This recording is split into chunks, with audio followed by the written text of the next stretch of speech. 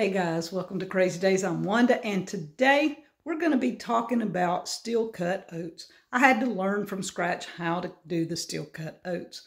I've always used the rolled oats for everything, so I had a subscriber send me a message on how to do Crockpot oats. So I'm going to show you what I did.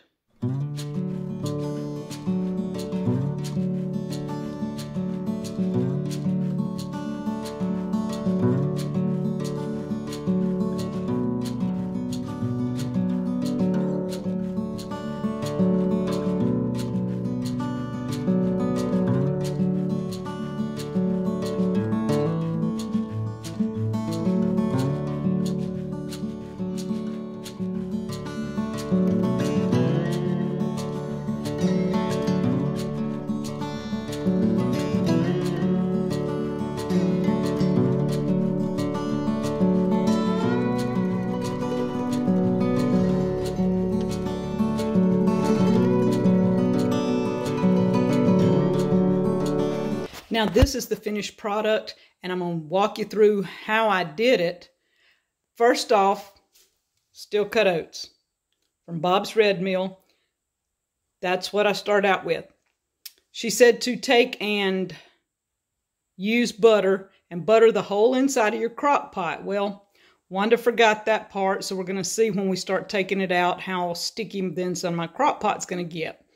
But I did add butter later, but I forgot to butter the crock pot. Then I added 8 cups of water, 3 cups of oats, and I stirred them occasionally the first couple of hours. And after I got the oats in, I added 3 apples chopped up, some cinnamon. I added some of my muscadine syrup. Instead of maple syrup, I used muscadine, and I just poured in what I wanted. You have to do this to taste, guys. I added a little bit of butter into it, and I added cinnamon, and it looks awesome. I also added 1 cup of almond milk. The first couple of hours, I come by and stirred it a little bit to keep it from sticking on the bottom, and then I just let it go. Every couple of hours I'd come by and stir it once, and it's been going almost 8 hours. Lots and lots of oatmeal.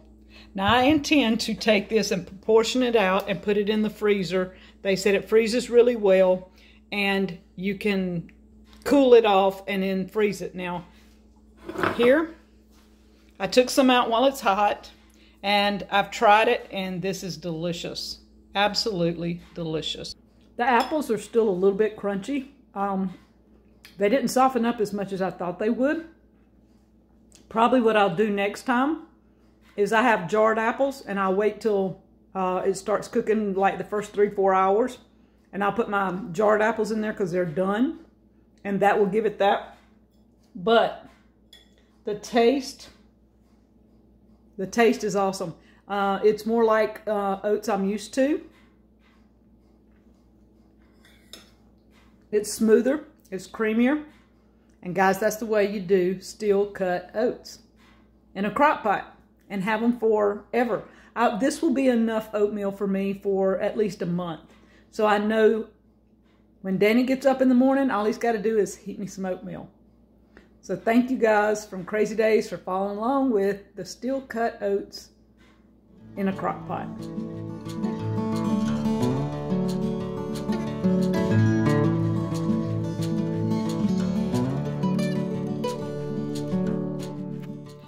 I took the oatmeal out of the pot. I've got a silicone mat down in here. I've put it all in here. What I'm going to do is cover it in a little while when it cools with saran wrap, put it in the freezer, and then I'm going to cut pieces that will fit in my bowls. This is the size bowl that I like to put some in, so I will cut it smaller than that bowl. Then I will take the pieces. It'll be like square chunks. I should get 3, 6, 9. I should get close to 12 servings out of this.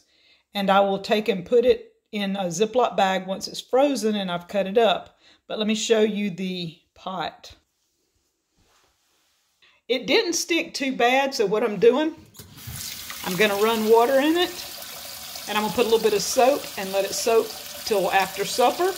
And then I'm going to clean it up. I don't think it would be too bad of a cleanup. It looks like it's all coming loose pretty good. So the Crockpot oatmeal is a go.